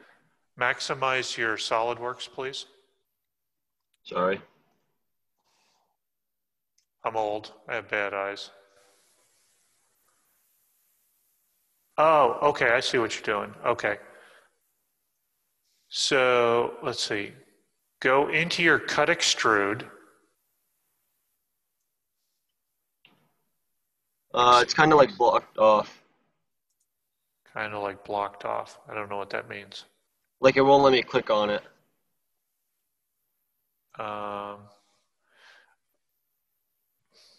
Okay, there we go. This is going to be one of those editions of SolidWorks. I can feel it coming. Okay. So go down to your part manager where it says cut extrude thin. Hit that little triangle on the left so that it expands it. Let's modify sketch 3.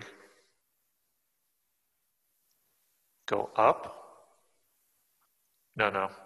You are right where you needed to be. So right click on sketch 3. Go up to edit sketch. Up, there you go.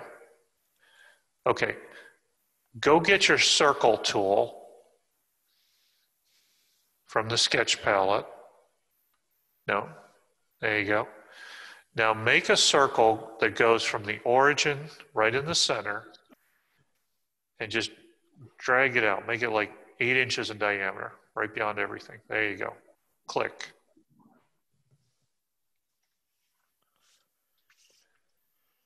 And now exit your sketch. Exit the sketch and rebuild.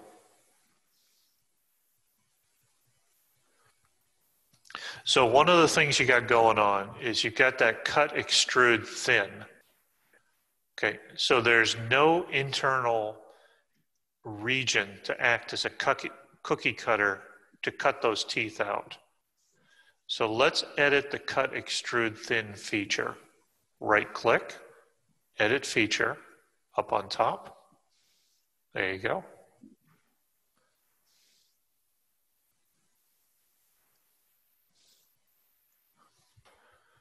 So you've got that.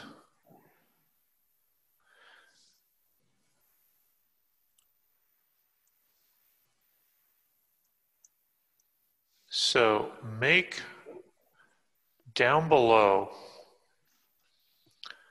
you've got under direction 2, you've got 0.1 inches. Make that 0.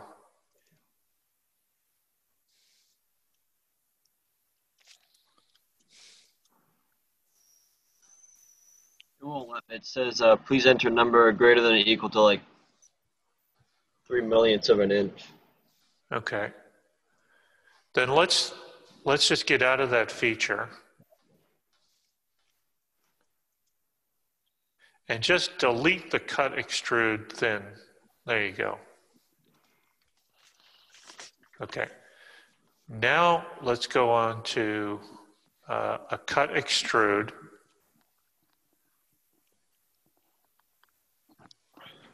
Go up to the little yellow icon, or go click on sketch 3. Go down below in the part manager. There you go. Cut extrude. And say, instead of blind, do a through all.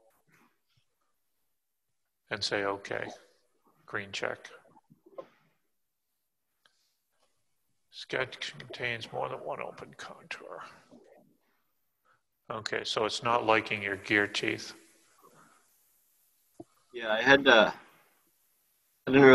kind of just threw numbers in until it looked right. Yeah, we don't do that. So that's going to cause you pain later on. Because like your bottoms aren't flat and you don't have the bottom, what we call the dedendum circle. It's not in there. Okay, so how would I do that? Well, the problem is your gear teeth profile is just not sketched right. Okay. So you just got to fix your sketch before you sketch pattern the thing around. So how do I get like the dedendum circle in? You don't have to. Remember in class I told you it's a line, it's not a circle? Yeah. Tell you what, why don't I do an example for you that might help? I'm going to show you my screen.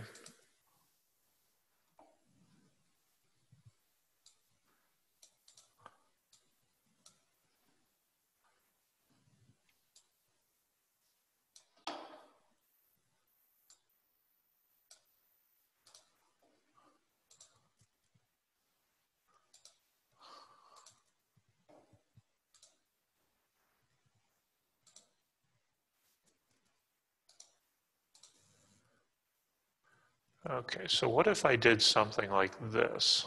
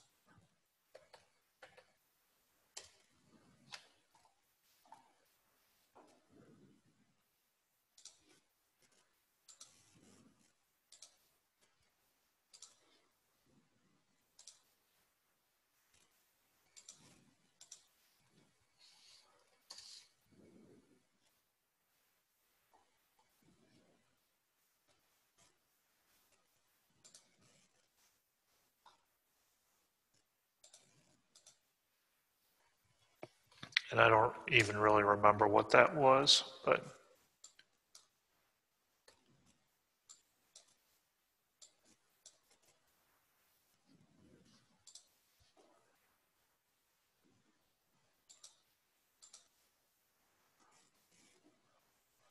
Okay, I see. so then I'm just going to do the 30-piece pattern around. And then I'll be able to go in and trim off the tops. Okay. And you'll have what you need. Thank you. I got started on part 3. Okay. And I have it extruded to the right depth. For some reason, Whole Wizard is grayed out, along with a lot of other functions. Are you still in a sketch? Go ahead and share your screen. I'll stop. Show me what you're looking at.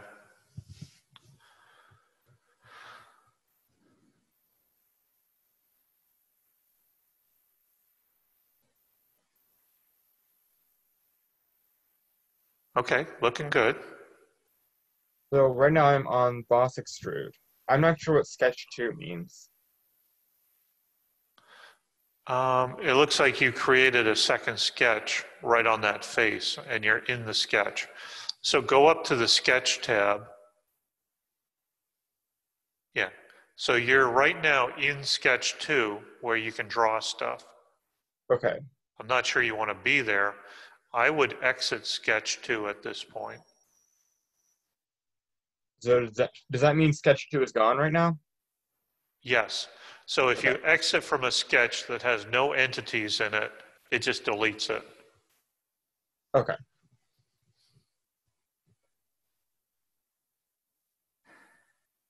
Okay, now I've got Whole Wizard. Okay, looking good. Mr. Abadesa, what type of fillet do we need for the homework 3? Because I can't find the type. For homework 3, let's find out. Oh no, sorry, got it. 0.60445 degrees. I found it. Thank you anyways. Yep, not a problem.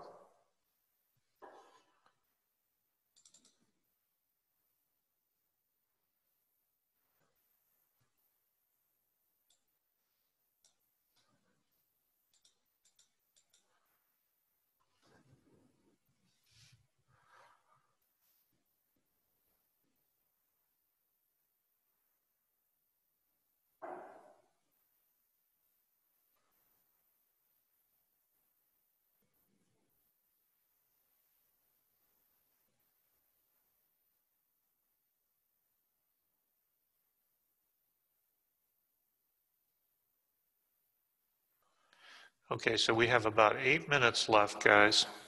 I would encourage you to look through. If there's anything you're uncertain of or anything that looks hard, go ahead and try it so that you can ask questions.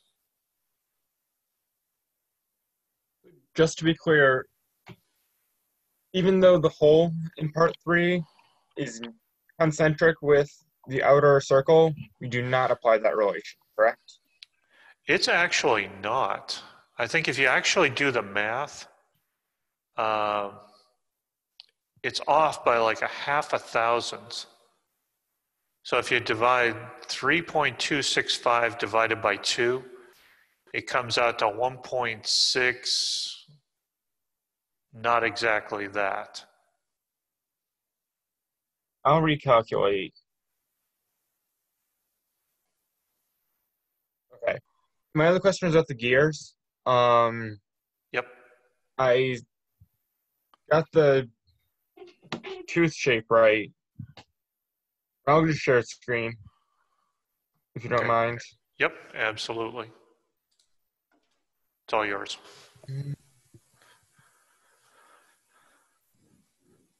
Which one?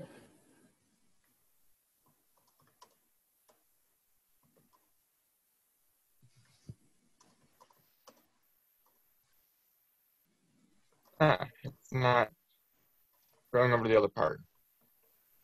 Okay, because you're in a command. Hit that little red X in the right-hand side. There you go. Now you should be able to toggle over. Okay. So I got this shape drawn. Okay. But when I went to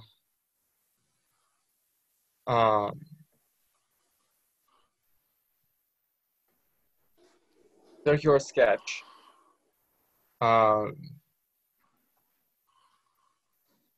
you mind running me through what are the steps here? Because I got this spun around, but all of the other lines were undefined. Okay, so you go right down the panel. So the first one, 0.1, that should be the center point at the center of your circle, center of the whole part. Yep, that looks good. And then X and Y, don't worry about that. 360 degrees, equal spacing, that's good. 4 needs to change to 30. Good. Entities to pattern, so you're going to pick both sides of the V. You want to get rid of that arc. Get rid of arc 1. Yeah, right click. There you go, good. And then enter. Yep, you should be good. And they're all undefined. Or underdefined. Underdefined, yes. So how should I fix that? Well, I would go back and look at the lecture. Okay. I think if you just put a construction line between the bottom of one V to the center, you might have it just that simply. Construction lines. Yeah, so just grab a normal line. There you go. Go there to the center.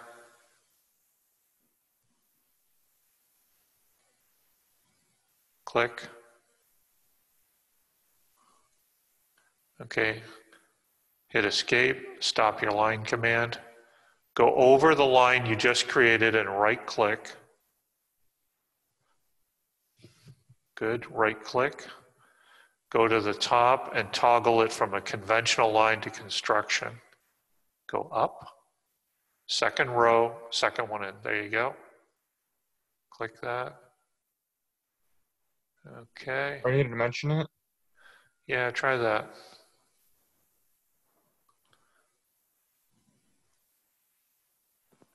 There you go, just like that.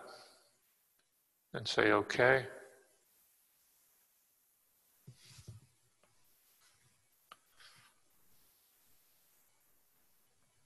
I'll check the video. Yeah, I haven't looked at this particular problem in a little while. I'd have to go back and see how I did it. One solution might be making that just a circular cut pattern. So you cut it on one sketch and then make 29 other copies. That would also do it. Hmm? Yeah, but we haven't gone over feature patterning yet. So most of the class doesn't know about that. I mean, it's not too much different from circular patterns and sketches, just with a feature. It's a little bit more aggravating, but yeah, I see why I haven't taught that yet. Yeah, I mean, part of it is I'm teaching everybody why you don't do sketch patterning, because it's a pain in the butt. And then I'm going to show them how to do the gear program in like 3 steps. I feel bad for other half the class already left. Yeah. You cut out early, you miss the good stuff. That's the way it works. If we have a little bit of time, could I ask you a quick question if something's okay? Yeah, ask anything you want. All right. Is it all right if I share my screen with you? Yeah, go for it.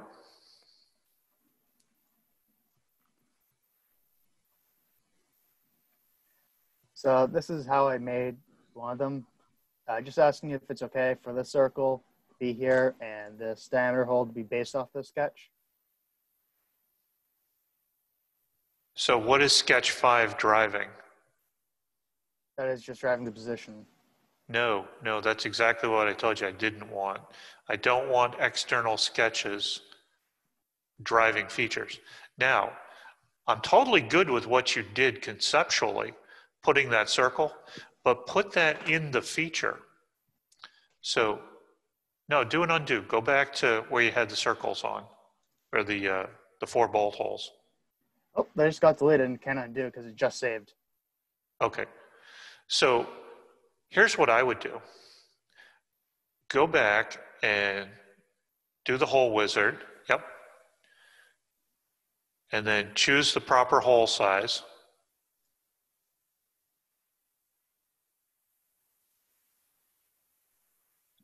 I think they're, 3/4. 3/4 inch right there. Yep. That looks good. Through all that good jazz. Yep.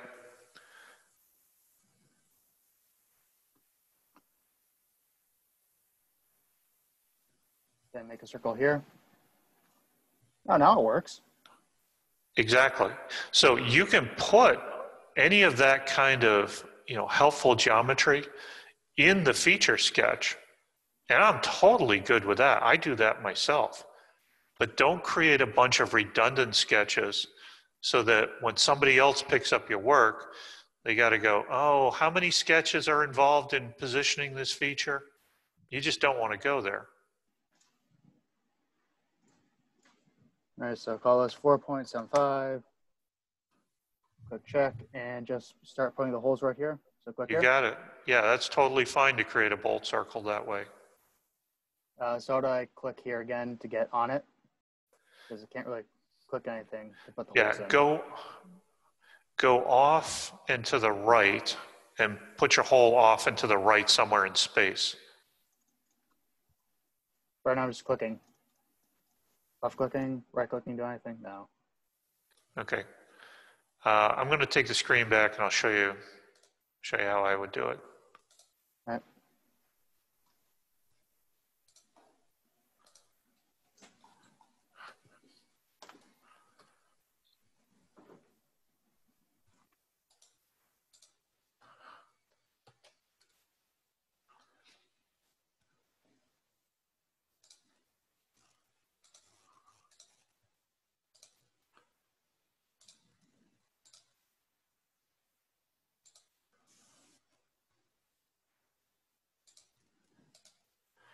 Okay, so I've got a disc of metal.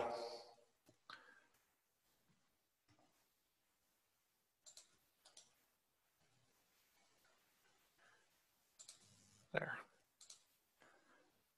I'll do the hole wizard, drilled hole, 3/4 inch. Positions. I'll drop one here, one here, one here, one here. And I'm totally good with conceptually what you did. So just come right to the center, do whatever bolt circle you want, add a relation and just say the center of the hole.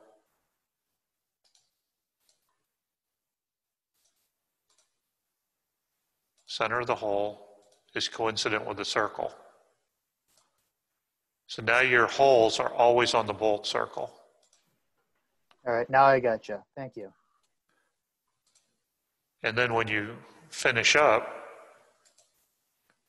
now that circle is in sketch 2 with all the other positioning information and it's nice and clean. Mr. Abeles, I had a quick question with the fillet. Okay, go ahead. Can I share my screen? Yeah, go ahead. So when I do a fillet, I do chamfer, edge 1, partial preview, 0.01 inches, 45 degree, I do okay. It does it on the whole thing, and I don't know why. Okay, so you gotta turn off that tangent propagate button. Okay, how do I do that? Oh, down here? No, the check right below the blue box. Go up. Oh, got it. And then just click on specifically the edges that you want to affect. Mm-hmm. So now would, yeah, perfect. Thank you. Yep. Okay, guys, any other burning questions? Otherwise, I got to go make wifey's dinner.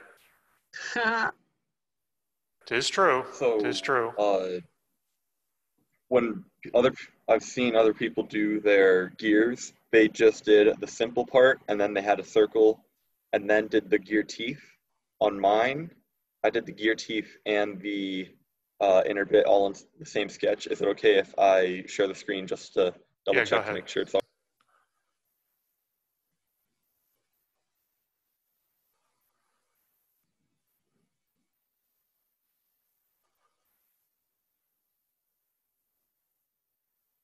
You guys still there? Yep, I was turning on my mic. It's Okay. It wacky. just sounded like your audio dropped out. Oh, it did. I was muted. So if I go to my sketch here, you can see how I did the. Yeah. Yeah. Is that all right? That looks like exactly what I wanted. So earlier I saw other people just taking a circle, well, that like go along the tops here. Yep. Is it okay that I just did a 1, 2, 3, and then a small arc here, patterned? Hold it good. Yeah, that's fine. That's what I did too. I mean, as long as you got the arc on the top of the teeth, I'm all good with that. Okay, nifty. That's all I had for questions, though. There's a gazillion ways to draw this, and that is all fine. Wicked. I had a quick question on the bearing that we just got for the homework. Okay. So I'm trying to get that hole that's in like the middle. It's basically underdefined, and I can't figure out how to get that to like turn black to become defined. Okay, show me. Okay. Share your screen. Can you see it? Yep. Yeah. I'm trying to figure out how to define this. Okay, so just smart dimension and call out the diameter. Oh, wait a minute. No, do not do that. Go in and do the whole wizard. What the hell was I thinking? I had a momentary brain spasm. It won't let me do the whole wizard. That's because you're still in the sketch. So you've got to get out of the sketch and actually extrude that so that you have something solid that you can drill a hole in. But don't I have to get the sketch defined before I extrude it? Yes, you do. So I'm trying to get this one here. Would I have to get this defined before I can extrude it to use the whole wizard? No. Go ahead and just delete that circle. Delete the inner circle.